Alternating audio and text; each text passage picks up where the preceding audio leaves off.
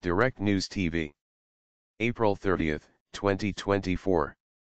Russia-Ukraine War, List of Key Events, Day 796.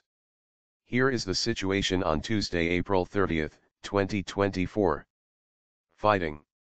At least 4 people were killed and 32 more injured after a Russian missile attack on the Ukrainian port city of Odessa, which struck a law academy in a popular seafront park. Governor Oli Kuiper said 7 of the injured, including a 4-year-old child, were in serious condition. One person was injured by shrapnel in the blast of a Russian missile attack on Kharkiv, Ukraine's second biggest city.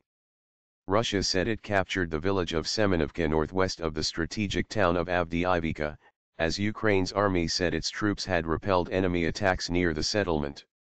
The announcement came a day after Moscow claimed the nearby village of Novobakhmutivka, with Kiev saying the situation for its front-line forces was worsening.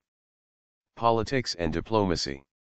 German prosecutors said they were not ruling out a political motive as they investigated a 57-year-old Russian citizen arrested on suspicion of stabbing to death 2 convalescing Ukrainian soldiers over the weekend.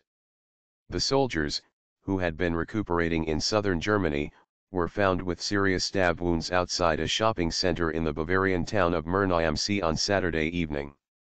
A 54-year-old German former soldier named only as Thomas H. admitted he had spied for Russia as he went on trial for espionage in the western city of Dusseldorf. The trial is expected to continue until late June. Chinese President Xi Jinping will make a state visit to France on May 6 and 7 with the war in Ukraine high on the agenda. French President Emmanuel Macron has been trying to dissuade China from supporting Russia's offensive. Polish farmers ended their protest over cheap food imports at the last border crossing with Ukraine after months of diplomacy between Kiev and Warsaw, as well as Poland's decision to pay subsidies to farmers as compensation for lower grain prices. Weapons.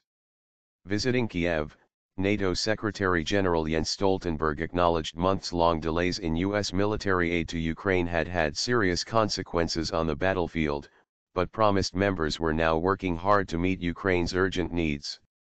Ukrainian President Volodymyr Zelensky, speaking alongside Stoltenberg at a press conference, said while weapons had begun to arrive in Ukraine in small amounts, the process needed to be accelerated. The debris from a missile that struck Kharkiv on January 2 was from a North Korean Hwasong-11 series ballistic missile, United Nations sanctions monitors told a UN Security Council committee in a report seen by the Reuters news agency.